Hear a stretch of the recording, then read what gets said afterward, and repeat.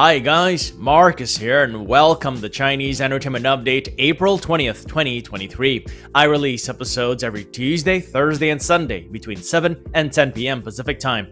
This is episode 675 and the rundown with timestamps is in the description box below. Now, because I use Chinese names quite a bit on my show, if you want the English spelling of them, you can turn on subtitles. I create them myself. In today's episode, the ingenious one with Chen Xiao and Rachel Mao is rumored to premiere soon.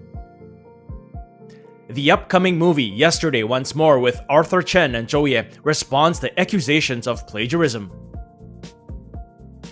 Zhao Liying and Kenny Lin talk about their experience working together for a second time. And Michelle Yeoh gets one heck of a homecoming in Malaysia. But first, here's what's recently premiered, 3 dramas for today and yesterday. Let's Tug It is a modern drama starring Chen Jingting and Yi Daqian. It premiered on April 18th. It follows a group of 8 youngsters who are led by an unreliable coach as they compete in professional competitions. They suffer a devastating defeat in their first match and are ridiculed, thus beginning their rise from the ashes journey. Let's Tug It is slated for 24 episodes and is available on iQIYI with English subs. Then there's Love of Replica, a modern drama starring Cao Yuning and Yeoh. It premiered earlier today. It follows a wealthy family's eldest daughter who wakes up from a coma and realizes she has lost her memory. She falls in love at first sight of her bodyguard who has a hidden agenda. Things get spicy when she finds out that she is not the family's daughter, but in fact just someone who looks exactly like her. Love of Replica is slated for 16 episodes and is available on WeTV with English subs. Then there's the costume drama Fated to Love You. It stars Bao Han and Wu Mingjing and premiered earlier today as well. It follows a handsome noble played by Bao Han who is arranged to marry a general's daughter. However, she disappears before their wedding. He then marries her secret twin sister to find out the truth about her disappearance. Fated to Love You is slated for 38-minute episodes and is available on YouTube with auto-translated English subs. Additionally, The Legends of Changing Destiny is also now available on YouTube with auto-translated English subs. It is a fantasy costume drama starring Raymond Lam and Jiang Mengjie and which premiered on Youku on April 13th. Raymond Lam is a mortal who time travels to the past and becomes the Monkey King. While there, he embarks on a journey that brings him face to face with gods and demons.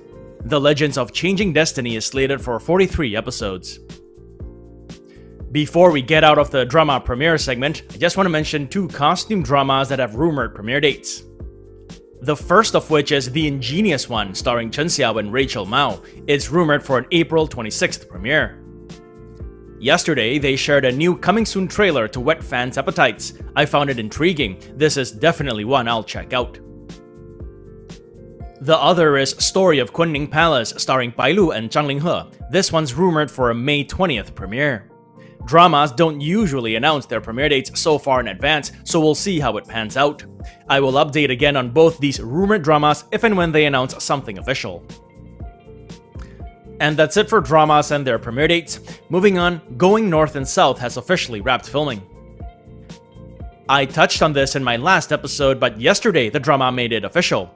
Nan Lai Bei Wang, literally translated as Going North and South, shared wrap pictures of their cast led by Jingting, Ding Yongdai, and Gina Jin. Filming for the drama commenced last November and went for 149 days, which is longer than most Chinese dramas usually go for. Lead actor Bai Jingting shared a batch of photos to mark the occasion. He wrote, "At this station, it took 141 days to follow the 40-year life trajectory of policeman Wang Xing. Over the hills to 4 cities, feeling the warmth and coldness. There will be a farewell in the end. But the train has not stopped, and their story will continue."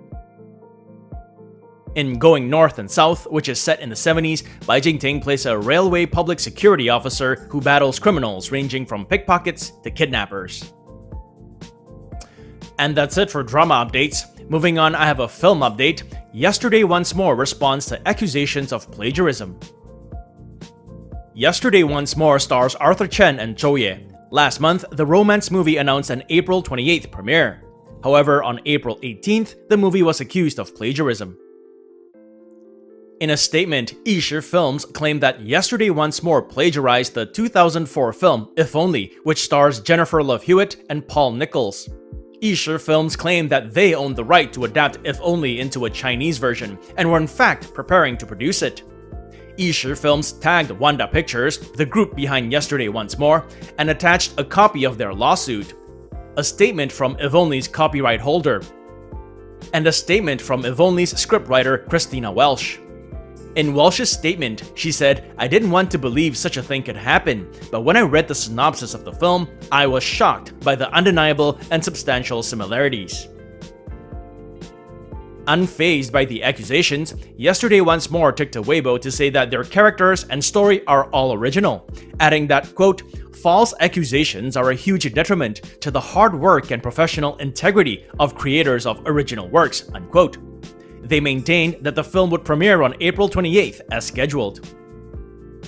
However, Yishi Films doubled down on their accusation and clapped back, saying, "Plagiarism is a huge detriment to the hard work and professional integrity of creators of original works." They also shared an elaborate side-by-side comparison of the two shows, detailing the plot and character similarities. What we have is an old-fashioned war of words. Gotta say though that having seen the side-by-side comparisons and having read If Only and Yesterday Once More's synopses, it's hard not to see the similarities. That's it for film updates. Moving on, celebrity updates, and today we begin with Zhao Liying and Kenny Lin, stars of the highly anticipated costume drama The Legend of Shen Li. Legend of Shen Li is a reunion for the two 35-year-olds. They starred in the 2017 smash hit drama Princess Agents. Recently, they sat down to an interview and spoke about the filming of The Legend of Shen Li. The interview is actually available to view on YouTube, but no English subs at the moment. At first, they were asked to introduce each other's characters, and they did so with much laughter. You could sense a certain familiarity and chemistry between the two of them. Kenny said that Shen Li is a bold and heroic character who wants to be great. He added that Liying might look small, but there's a certain tenacity about her. Zhao Liying revealed that filming with Kenny this time was quite different, and that they did a lot of improvisation in every scene. Later, they were asked about their feelings about their second collaboration, to which they replied in quick succession: familiarity, old partners, chemistry. Zhao Liying added that there were also many differences. Quote, "Each of us had progressed in our own way. We had more interactions and exchanges than we did 6 years ago," unquote. Towards the end, they did poses. Here is one of him taking a picture of her. And here's one of them flashing the peace sign. The Legend of Shen Li announced their wrap in November last year. More updates on it as they provide them. Before we get to our last segment, a quick word on Express VPN. Now, whether I'm at home or traveling, the first thing I do before I surf the net is log on to Express VPN and connect to a server. Not only do I use Express VPN to protect my data from spies and hackers, I find it especially useful to unblock geo-restricted content like dramas and movies on YouTube, Netflix, WeTV, and other websites. Express VPN is giving away 3 extra months free on a 12-month plan to all viewers of my channel. All you have to do is use the link in the description below, expressvpn.com/Marcus here. Alright, lastly for celebrity updates, Michelle Yeoh received one heck of a homecoming in Malaysia. That's according to media outlet 8 Days, who reported it took her 35 minutes to walk a 200-meter long red carpet as there were too many fans asking for autographs and selfies. 60-year-old Michelle had a fan meet at a shopping center in Kuala Lumpur, Malaysia on April 18th. Thousands showed up. Here she is among the sea of autograph and photo seekers. It took her 35 minutes to walk the 200-meter long red carpet to the stage where she gave a speech. According to 8 Days, she greeted her fans in Cantonese, English, and Mandarin, and shared that the past 6 weeks since she won the Oscar have felt like a beautiful dream. And although it was raining, Michelle went out of the mall to meet fans who were waiting outside. Michelle also revealed that she hand-carried her Oscar instead of checking it in during her flight to Malaysia, as she was worried it would go missing.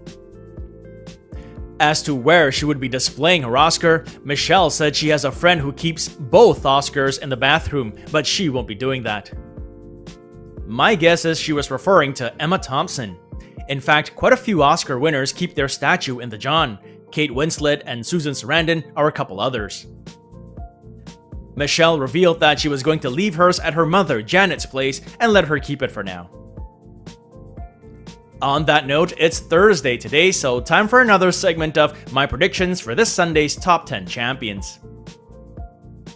As you guys know, every Sunday we do the top 10 Chinese web and TV dramas of the week. In this segment, I give some of my thoughts and predictions as to who the champions will be. To recap, last week's top web drama was Till the End of the Moon starring Leo Luo and Bai Lu. And the top TV drama was Nothing But You starring Leo Wu and Zhou Yutong. I think Till the End of the Moon is unshakable at the moment.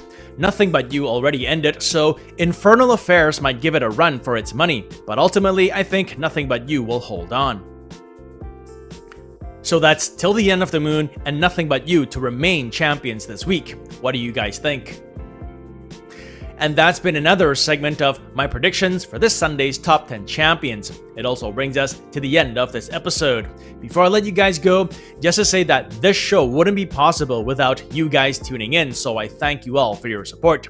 If you enjoy the content, do like and subscribe, and don't forget to click that notification button for more updates. If you'd like to contribute, consider giving this video a super thanks. It is the heart-shaped button with a $ below this video. All funds support the show and keep it going. Or you can check out my Patreon page, where for $1 more a month, you'll have access to perks like recaps, requests, and have your questions answered. As always, stay safe, and I wish you clear blue skies, good health, and happiness. Until next time, cheers.